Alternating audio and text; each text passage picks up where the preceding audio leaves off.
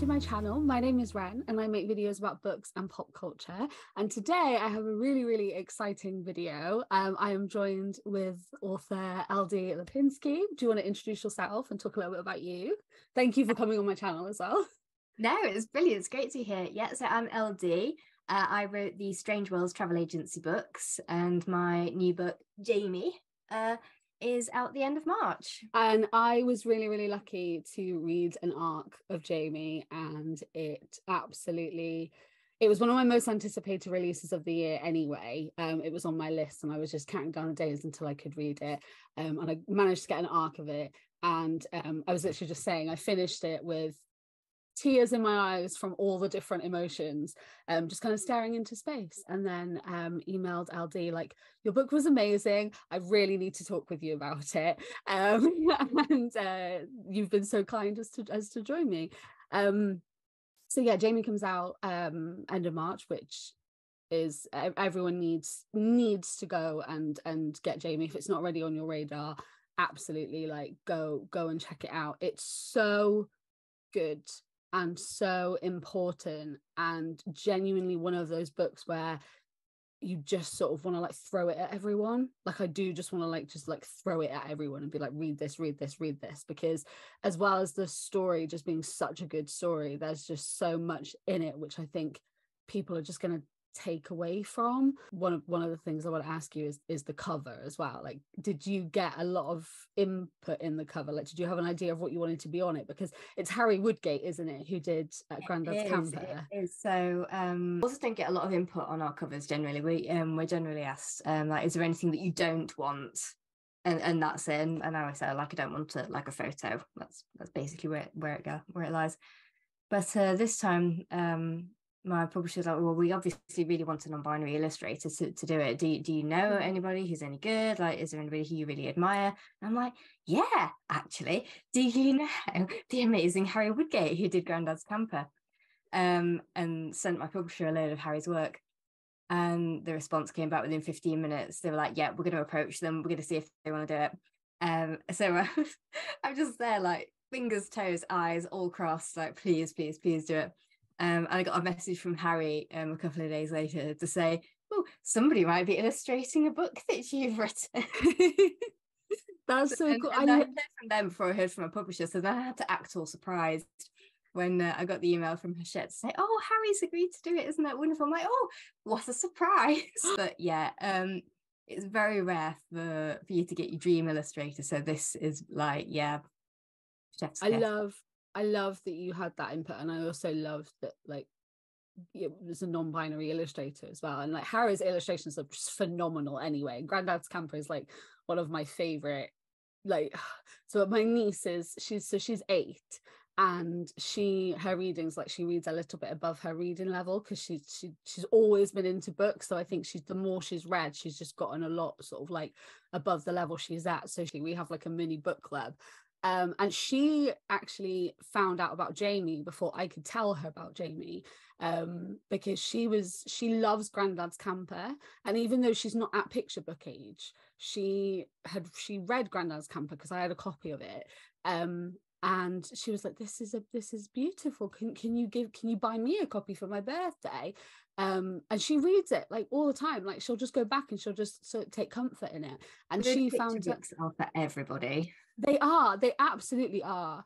And so she found out about Jamie because of the cover, and then she was telling me about it. But no, speaking of her, so obviously you write a lot of middle grade stuff, which is also for everyone. Like, I am a huge advocate that everyone needs to read middle grade stuff. Like, don't ever stop.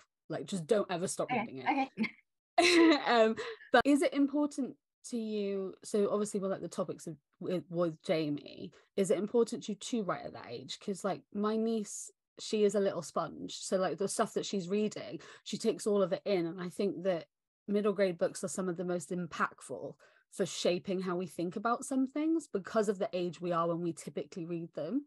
I think it's important that it's in, like, you know, that everything's in middle grade books, and we're talking about these things from a young age, despite what other people try and tell us we can't do. But yeah, how important is Well, it for yeah, I you? mean, I think you can see from a lot of conservative point of view that they tend to think that queer adults spring into being fully formed, popping out of kindergarten Yeah, when we're 25, yeah, which obviously isn't the case. You know, as a non-binary adult, I was a non-binary kid, even if I didn't yeah, have terms to describe that, and I yep, didn't hear that label until I was in my 30s.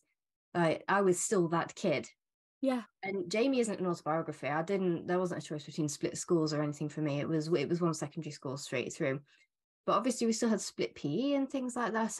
yeah, And I think perhaps when you're at that age, you kind of, because all kids are just kids. They're just like yeah, little blank molds, perfect little absorbent things ready to go out and become who they are. And I think around like year 6 age, you start to like really notice the world around you, and you don't yeah, just accept things as they are perhaps quite so much, because you've been going along just doing as you're told for so long, and all of a sudden you're getting this new freedom. You're going to be going to secondary school, and it seems to be the age when the kids get their phones, when they're starting to take themselves yeah, to school, and it's like this is the big year of change. This is when it all sort of happens.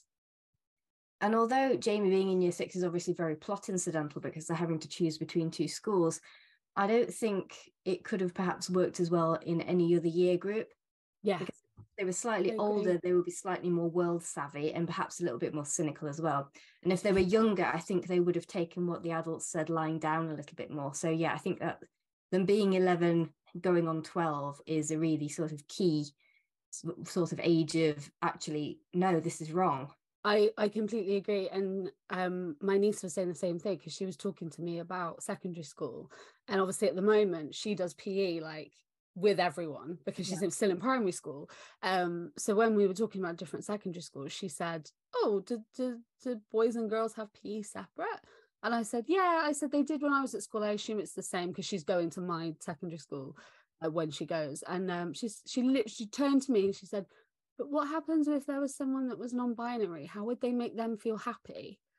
And I just thought that is why this is important as much as it should be something where, because I always feel like as a queer person, I worry, like not worry, but I feel like it shouldn't always be our place to like educate people. Like I feel like people should also do their own education, but it can be so important. And the way that Jamie has, like the way that you've done that in Jamie, I think is so good, because obviously there's the little Jamie's like guide to terminology, which is just a really nice, I think you did that in such a good way, because it was, here's some things that not everyone might know, but here's the starting point so you can go research them yourself. And I really liked the way that that was done and the way that you incorporated it as it was something that Jamie was telling us at the same time. I That want it was, to be in Jamie's voice. It's definitely not yeah, me explaining, because I yeah, would do a much more adult job of doing it. And it's like, yeah, and Jamie isn't going to be talking to adults. The majority of readers, I should assume, are going to be children and young people, and they need someone who is a child or a young person mm-hmm. explaining this to them. Some of the things that Jamie says in it are actually their opinion. Yeah, They're not necessarily facts, and I've been quite clear in stating that. But there's a section about labels when Jamie says, well, I personally, Jamie, I'm comfortable using this, but other yeah, people might not be, because there's no right or wrong way to be yeah. non-binary or to be a queer person. I didn't want this to be said, here is the rule book Here's and the rule here's book to what you how must to do. do this. Yeah, so it's like, no, it's a multifaceted world, and if you realize that you're part of this, there shouldn't be a worry that comes along with it that you're not doing it right. You could really tell that it was them just kind of saying, yeah, here's this little thing, and then you can go and research them yourself. And I think that's what's so good about that, especially like you're saying at that age. It's when kids do tend to sort of find the internet and get their first phone, and it is at that age where they can research those things. And I think that that's really good because it gives them a starting point, as well as it being kind of in Jamie's voice and it being part of the story. Just because something's a fictional story doesn't mean that it also can't be educational or impactful. And I think that that's one of the most important things about this book, is that obviously it is, a story that is a fictional story. It's like you said, it's not autobiographical, but there's so much in it that I think everyone can take away from and go and do more research and go and learn from. And just think it's, yeah, I just thought it was really important, and I loved that part of it. I really, really loved that part of it. It was like Jamie's little diary, which I thought was really good. Funny you said that, because a lot of the influence from Jamie's voice actually comes from the Diary of a Wimpy Kid books. Yeah, I can see sort that. of carefree, like there is a massive drama going on, but actually it's just a little drama. But when you're 11, it is an enormous drama. Yeah, you can definitely see that. And I just really loved it. It was one of my favorite parts. I wish Jamie was a book I'd had when I was a lot younger. Like, I think I wished that we'd known about it. Like, I wish I'd had a label. I'm 27. I didn't have a word for it until I was about 25. Yeah. So I just think it's so important, and I can't wait for the younger generations now to have books like this. So standalone books versus a series, how was that? How did that differ? Because obviously you've been like very much in the Strange Worlds like series for so long. How was the difference between jumping into although this is what I was going to say about Jamie's brother, actually. If you did want to write a sequel about Jamie's brother and his potential ongoing romance, I would not be disappointed. If you're looking for any ideas, just going to throw the best thing to come out of people reading advanced copies is the fan club that Ollie has come out with. Yeah. So I have threatened to write Ollie his own book. Please. But I do not have the time. Nobody makes Yeah, standalone versus sequels. I knew it was going to be a standalone. Like, I didn't want to then turn it into, and then here's how they got on at school for the next 7 years. Yeah. Or whatever, because that's just school. And some writers can write about school day-to-day stuff absolutely brilliantly, and I'm not one of them. I wanted the problem to be resolved happily, believably, and then for Jamie to go off and live their life without my interference, basically. So I was quite happy it being quite compact. I was worried about the length at first, because I thought it was way too short to sell, and it was a lot shorter when it first sold. It has got longer since, but I've never had any complaints publishing wise about the length. If anything, they seemed thrilled that it was going to be shorter and therefore cheaper. I thought it was perfect, but yeah, it was interesting, because you don't have to do any world building in the real world. Everyone knows how the real world works. You've not got to explain it. So now I look at like Strange Worlds, it's like 70k, and think perhaps you should be shorter. No, I mean, I don't think so. When like reading Strange Worlds, I don't think that's the case at all. But no, it's just an interesting one, because obviously that's how I first like found out about you. I would read those ones, and I absolutely love them. They're also brilliant. My friend's a bookseller at Waterstones, and she just kept like going, read this, and then I caved to peer pressure, and I was like, this is really good. Yeah, it's just that it was just interesting to sort of see the difference. But like you said, with like world building and stuff, when it comes to Jamie, so obviously a lot happens with Jamie's character. Like, they realize not that the world kind of, I mean, they do realize that aspects of the world kind of suck, but not in like not like everything is miserable way, but like a kind of realizing how the world doesn't always want to accommodate.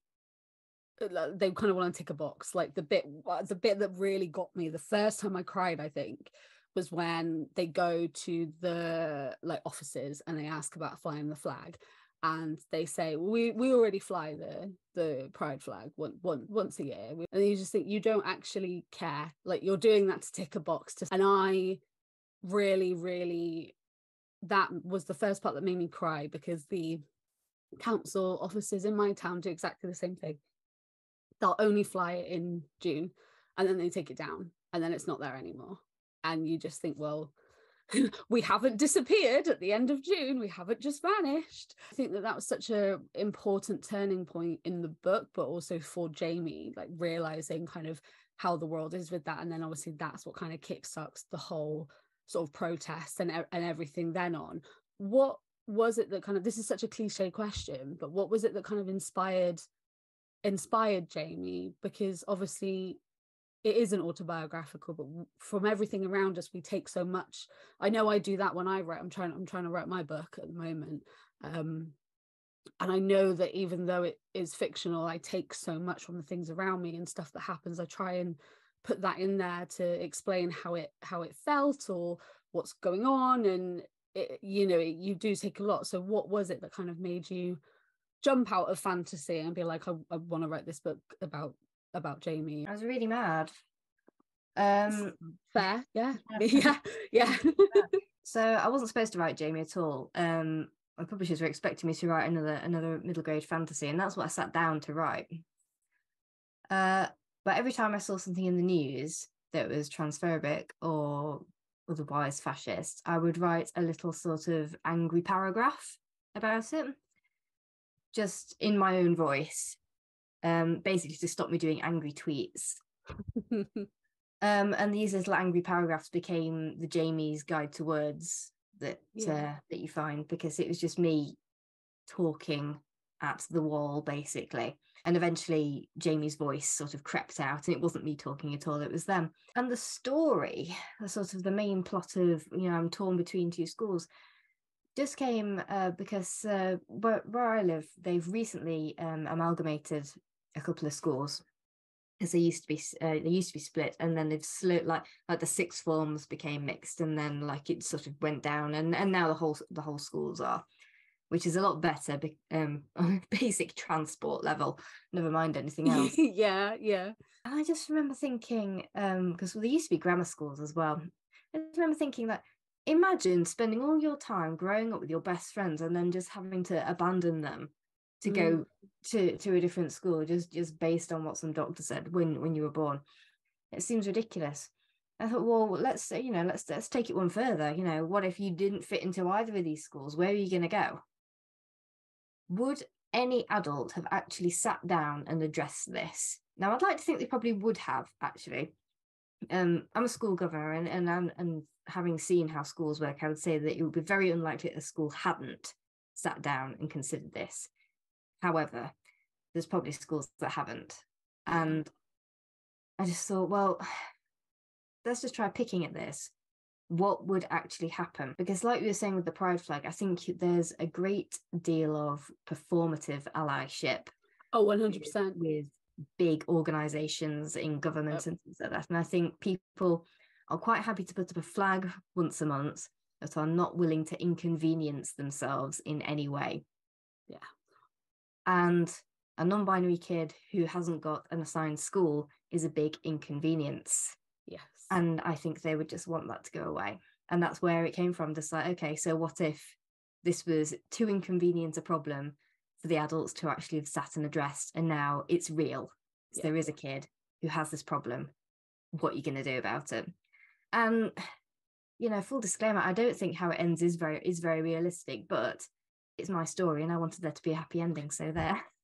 I do think it's realistic. I will say that. I do think it's realistic, because I think that you have, obviously, like I said, I was talking yesterday to, her name's Sarah Coleman, and she is a book illustrator. She illustrated the cover of Aristotle and Dante Discover the Secrets. Oh, wow, okay, yeah.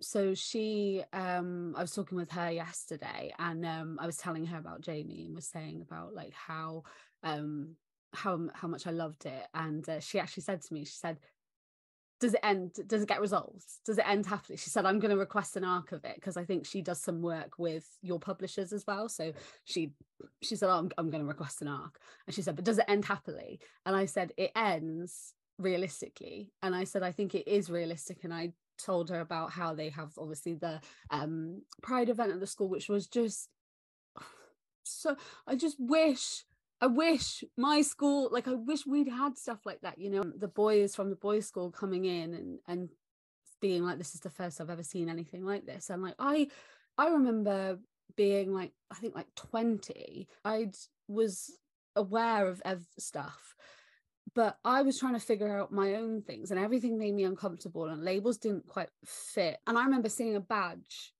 that had, like, it was in a shop somewhere, and the pride flag on it, and it said, sounds gay, I'm in. And I secretly bought this badge. Like at 20, I felt like I had to do this in a secret way.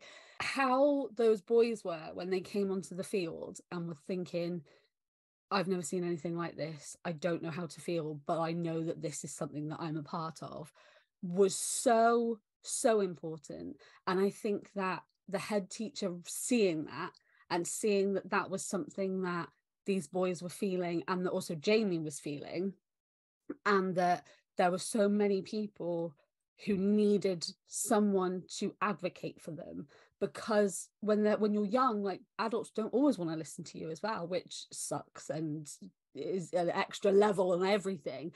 And I think that actually sometimes it does take something like that for the adults to think, okay, so how can I do something? And he didn't immediately jump to, oh well, I'm going to help. You know, his initial statement about Jamie was not necessarily a positive one.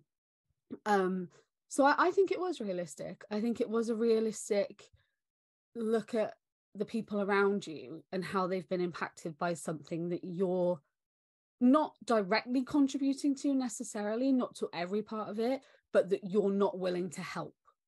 Yeah. And that was so important to me, I think. So you're not making things worse, but neither are you helping, because why? Is it because you'd have to inconvenience yourself? You'd have to say something about yourself or insinuate something about yourself you're perhaps not comfortable with? Yeah. Protest and pride are born of being discomforted. And it's only through community that we then find that comfort. You have to sort of push through the awkwardness, in a lot of cases. And you know, I hope at some point in the not too distant future that young people don't have to go through the awkward bit, because we will have done that for them. I think that, like, genuinely, and I'm not just saying this because of how much I loved it, and I'm not just saying this because of a bias of how much I loved it. 99.9% of books that I read are queer books. Like, I don't really read anything else. Jamie is one where I read it and I thought, this is really, really important on so many different levels as well. Like, it's not just a queer story, it's not just a story that tells a story, it has so many levels to it that are so important. And even like Jamie's parents, their initial, we'll change pronouns and we're fine, but then it gets to that decision, and again, they don't want to inconvenience themselves because it's a bigger thing. And and I think as well, it kind of comes into, they don't want to get anything wrong, so they don't want to have the argument, because again, they don't want to get anything wrong, and it kind of falls into that. And it just, so many different parts that I think are really, really, really real to the queer experience, regardless of like gender identity or sexuality. I think that there's so many levels to that, and there's so many levels to having to constantly come out, because you never stop having to come out. Like, you never have to stop, like even the protests, and then Jamie's interviewed afterwards. By doing that, Jamie has to come out to like everyone, like to like national, and that's a huge thing. You wouldn't have someone standing outside somewhere and being like, yeah, okay, so I am a cisgendered person. Like, that wouldn't happen. But Jamie has to do that, and Jamie has to do that at such a young age, and constantly has to advocate for themselves. And I just think it's so I just think it was so important the way that you told this story, because it was there's so much of it that was fun and made me laugh, and that was also so important when it comes to friendship and having to leave your friends regardless. Like, but there's the thing about like going to different schools and someone's going to be on their own and having to do that, and it having to be this own thing. You have that friendship element, but then you also have all the other parts of it as well. And I just think that I don't know, you told a beautiful story. Like, thank you. This is lovely being showered with compliments. It's really, really but nice. You did, and it was just exactly what it feels like in so many different ways, and that's why I loved it so much. Like, I just thought this is amazing, and I think so many people need to read it, and so many people would really benefit from everything that's in it, and just hearing Jamie's voice. That means a lot. It's definitely a joyful book. It is. There are complicated points, and nobody in it is perfect. I mean, there are characters who you would paint quite broadly as being supportive, but they mess up because they're human. They're not going to get everything right, and that's okay. They are not bad people because they didn't get something right the first time. And I think, you know, you have to give people the opportunity to apologize and make up and actually show, importantly, that they're going to do better. Can't tell you enough how much I think this is going to have such a good impact when it's out in the world and everyone can read. Fingers crossed. It's amazing. So yes, it's 21st of March, isn't it? Are you when you get 30th of March. Sorry, when you get an arc, I completely like lose track, and then you do. But 30th of March, everyone go and get Jamie, pre-order Jamie. It's absolutely amazing. Do you have any last comment?